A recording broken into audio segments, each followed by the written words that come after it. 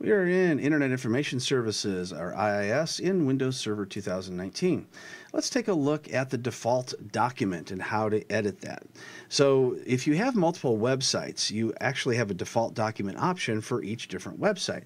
However, at the top of the list here, we see the name of our server and we see default document. Let's go ahead and double click on that.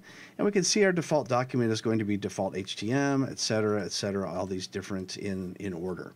If we want to move one of these up or down, all we have to do is highlight it and click move up, or we can click move down. If we want, we can also add a custom different default document. So let's say that we have one and we're calling it test1.htm, and we can see that that's now at the top. However, this just changes the default document for any new websites that you add.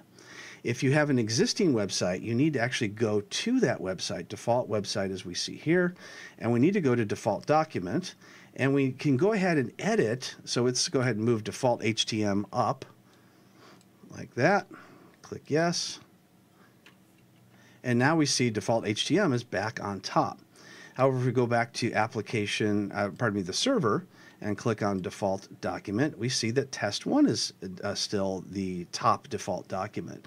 And that's because that's just for any new websites that you create. So if we create another website, add website, and we'll call this one test2, and we'll just give it the default path here.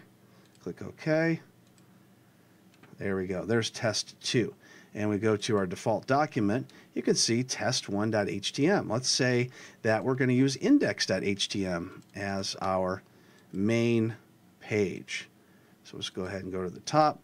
So now we see index.htm as our main page on test2, whereas on the default website, it's still set to default.htm. So this top one is just for a template or a default when creating new websites, whereas you still have to go into each individual website to set your default document. And that's how we set our default document or make changes to it in Windows Server 2019.